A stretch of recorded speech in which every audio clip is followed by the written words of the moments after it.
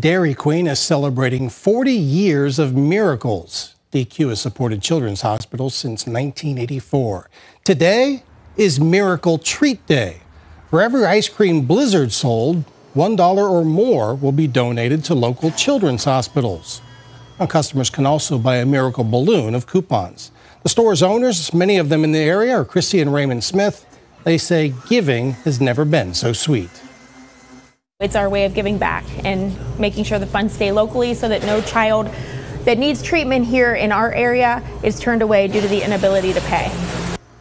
And 6 locations run locally by the Smiths have donated more than $22,000 to the Children's Miracle Network so far this year. Hi everyone, I'm Lindsay Watson. Thanks for watching the WKBN 27 First News YouTube channel. If you want more video news, subscribe to our channel. And don't forget to download the WKBN 27 First News app for breaking news alerts.